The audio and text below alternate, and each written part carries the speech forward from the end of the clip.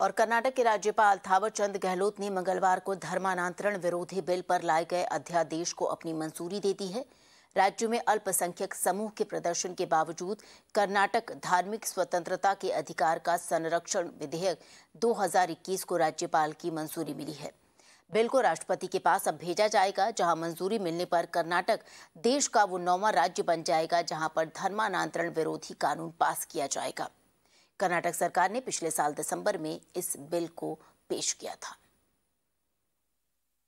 आ bill ನಲ್ಲಿ ಯಾವುದೋ ಒಂದು ಕಮ್ಯುನಿಟಿನ ಉದ್ದೇಶವಾಗಿ ಇಟ್ಕೊಂಡು ಮಾಡಿದಂತ ಬಿಲ್ ಅಲ್ಲ ಅದು। ಸಂವಿಧಾನದಲ್ಲಿ ಎಲ್ಲ ಧರ್ಮಗಳು ಅವರವರ ಧರ್ಮದಲ್ಲಿ ಬದುಕುವ ಹಕ್ಕನ್ನು ಪಡೆದಿದ್ದಾವೆ। ಹಾಗಾಗಿ ಅದನ್ನ ಡಿಸ್ಟರ್ಬ್ ಮಾಡೋ ಪ್ರಶ್ನೆನೇ ಇಲ್ಲ। ಏನಾಗಿದೆ, ಸಂವಿಧಾನದಲ್ಲೂ ಹೇಳಿದ್ದಾರೆ ಯಾವುದು ಬಲವಂತದ ಮತಾಂತರ, ಆಮಿಷದ ಮತಾಂತರ ಇವೆಲ್ಲವೂ ಆಗಬಾರದು ಅಂತ। ಆದರೆ ಈಗ ಆಯ್ತಪ್ಪ, ಆದರೆ ಮುಂದೆ ಏನು ಪನಿಷ್ಮೆಂಟ್ ಏನು ಅಂತ ಇರಲಿಲ್ಲ ಅದರಲ್ಲಿ। ಹಾಗಾಗಿ ಆ ಪನಿಷ್ಮೆಂಟ್ ಅನ್ನು ತಂದಿದ್ದೀವಿ। और आपको बता दें कि हमारी सहयोगी नेहा हेबाले ने बेंगलुरु के आर्च बिशप पीटर से बातचीत की। सरकार के अध्यादेश पर क्या कुछ कहना उनका, आप भी सुनिए।